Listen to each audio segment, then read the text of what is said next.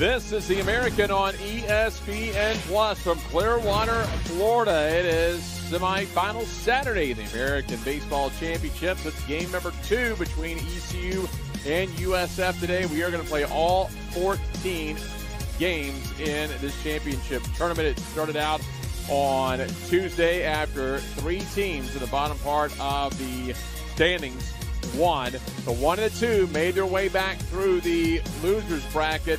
And 7 and 8 were waiting. USF and Tulane earlier today. It was ECU knocking off South Florida. That forces games 13 and 14. I'm Jeff Brightwood alongside Patrick Murray, and there's no more what if we win, what if we lose. Will we play this afternoon or not?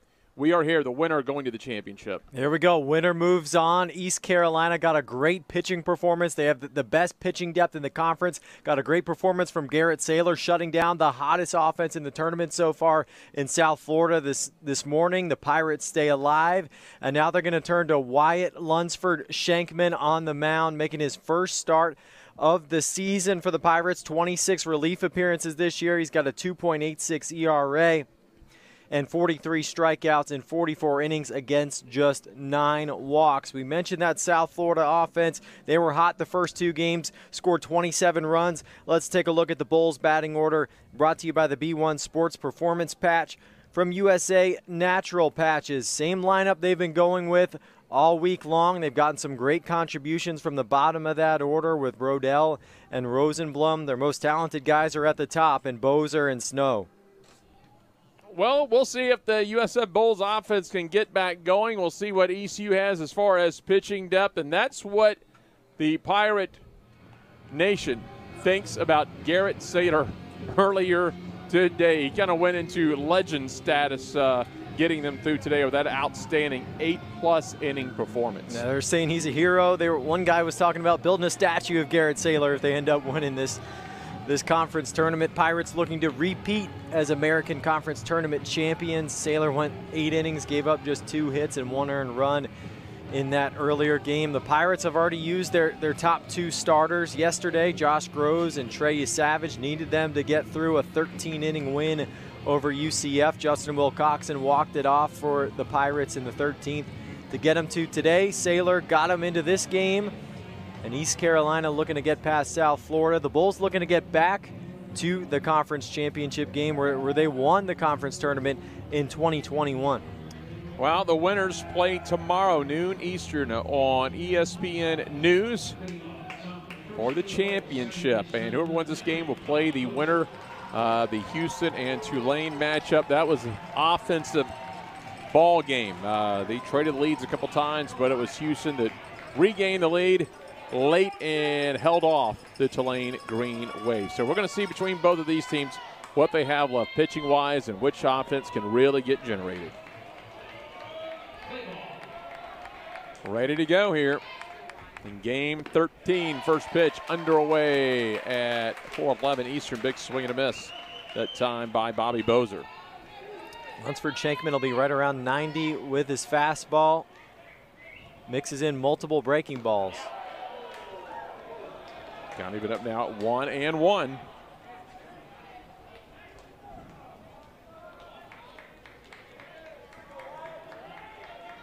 Lunsford Shankman. They've got the shift on to the left side. Here is the right-hander's pitch. Leaves it low, 2-1. First start of the season for Lunsford Shankman.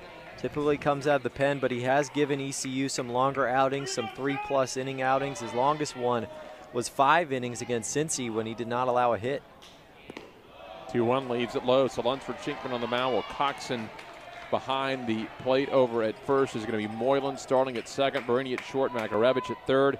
Jenkins Cowart, Hoover, Cunningham left to right in the outfield for the Pirates.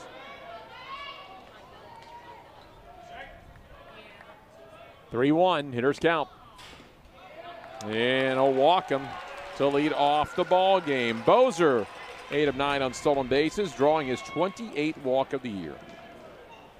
Bozer has really improved his plate discipline this season, his strike zone knowledge, knowing what pitches he wants to hit. He does a great job there being a leadoff, letting his teammates see a lot of pitches, drawing a leadoff walk. Well, Coxon's thrown out 18 behind the plate.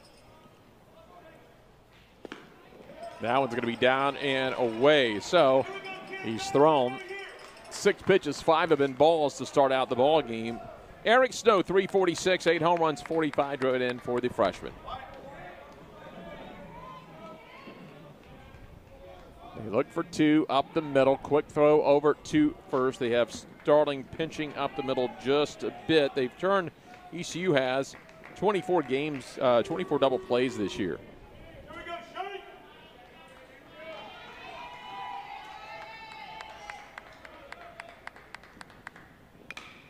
Chopper is high, shallow in the infield. The only play at first. And Barini goes that way in time. And there's 1 out as Bozer goes to second base. South Florida's got an early runner in scoring position now here in the first inning. Bozer's got some speed, and Barini does a really good job of charging this ball. Come and get it. It's a high hop, and it makes a nice off-balance throw to get the first out. Here is Brutcher, the right fielder. 293, 13 overs, 43 driven in. That wind still gusting out the right field like it did in the prior game. Tulane and Houston took advantage of it. They had 3 leadoff home runs alone in that ball game. Here is the 0-1.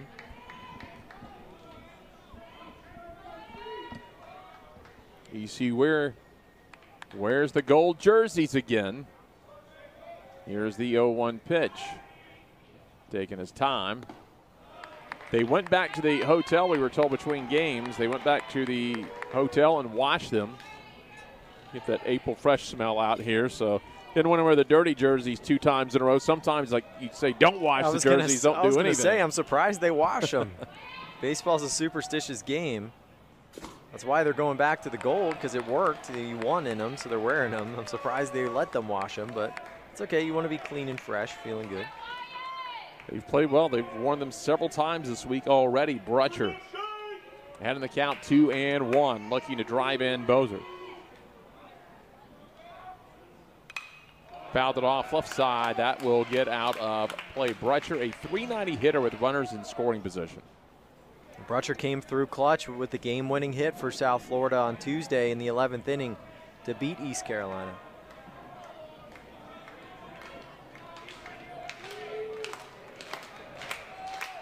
Barini on the right side of the infield. Outside, 3-2.